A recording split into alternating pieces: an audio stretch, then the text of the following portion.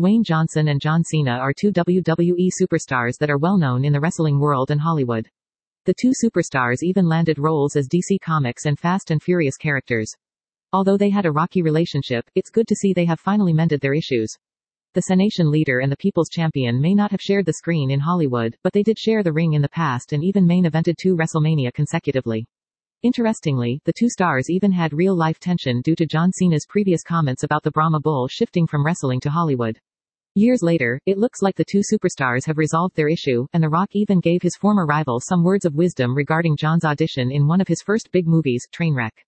In August 2022, John Cena shared that Dwayne Johnson helped him calm down through his simple advice, which is to always be yourself.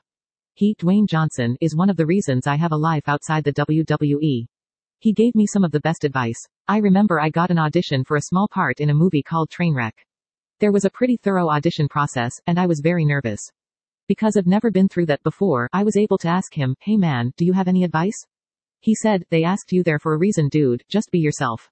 He, in that one sentence, allowed me to calm down.